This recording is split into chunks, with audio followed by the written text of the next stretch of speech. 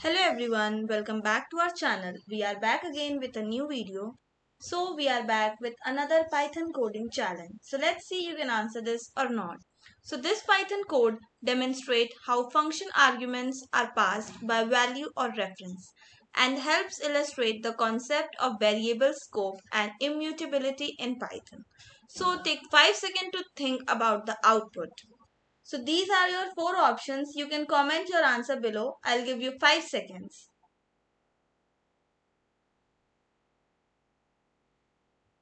Alright, so let's understand this code.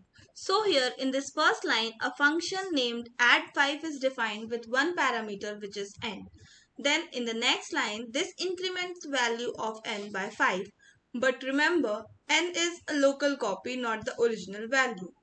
Then in the next line, a variable value is assigned, the integer 10.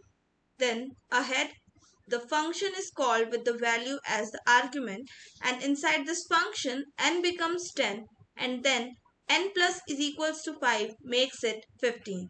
And at last what we do is this prints the original value.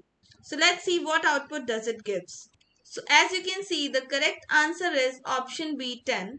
So if you want detailed explanation of this code, you can visit this website or you can search by the ID number also. So thanks for watching this video.